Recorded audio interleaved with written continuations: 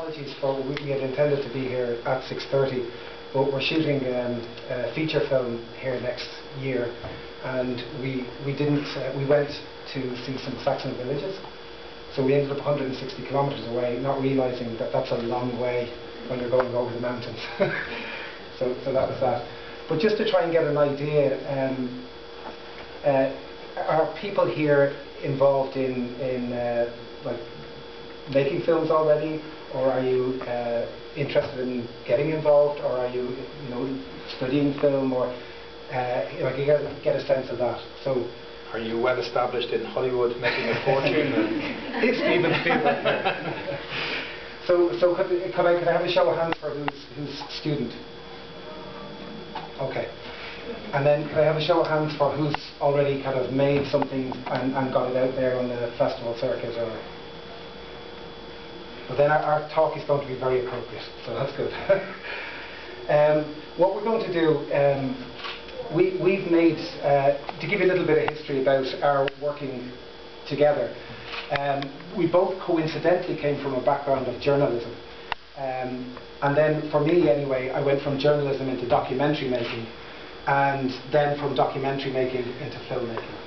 And so we're going to talk a little bit about that. But the first step for us was making short films. And we made, for example, a television series which was 4 hours of drama.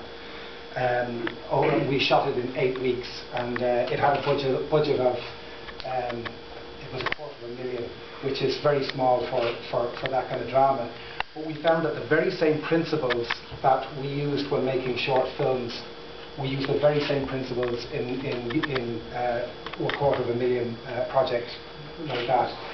So what we're going to do is we're going to show 3 very short films, about 3 or 4 minutes each, and they each had a different budget. One had a budget of €15,000, one had a budget of €3,000, and one had a budget of €80. So we'll show you all 3 films, and then we'll ask you to guess which one had which budget.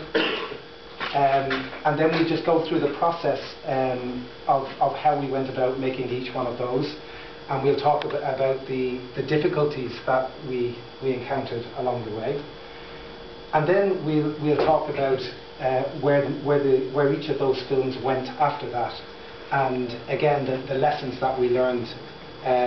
Sometimes we did things really well, and sometimes we made an awful mess, but when you make an awful mess, you learn also. Just get these. Yeah.